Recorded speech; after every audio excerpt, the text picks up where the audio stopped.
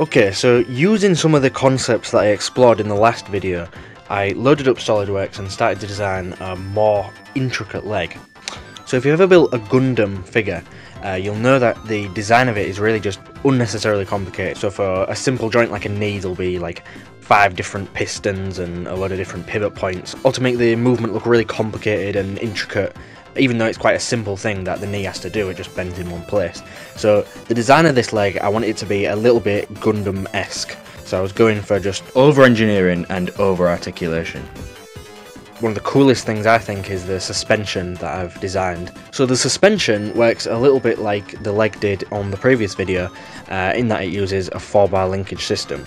So using these 2 little struts that you'll see, the 2 sections of the leg are connected in such a way that they will always remain at the same orientation relative to each other, even though the 2 parts can separate slightly.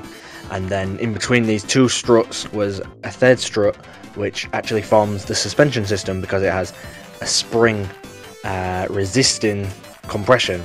So the obvious way to do a piston would be to have a cylinder type shape, and that would have been fairly easy to do on the lathe.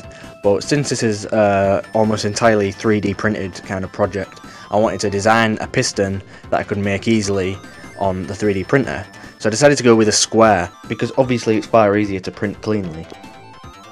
So moving back up through the leg, you'll see that the knee joint is another 4-bar linkage. There's really no mechanical advantage or anything that it's getting from this linkage. It just happens to look pretty cool, and I'm interested to see how it prints. And at the minute I'm really interested to sort of test the limits of what I can design and print with my 3D printer, and what sort of mechanisms work and what don't work. So in a sense it's really just an experiment.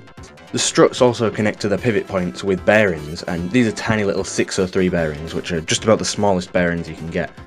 So one of the struts from the knee joint connects directly to a servo, and that's mounted in this fairly chunky servo block that I've designed. At the bottom of the servo block is a little hole for a bearing, and this bearing makes the side-to-side rotation much smoother by making a much better pivot point and putting less stress on the servo itself.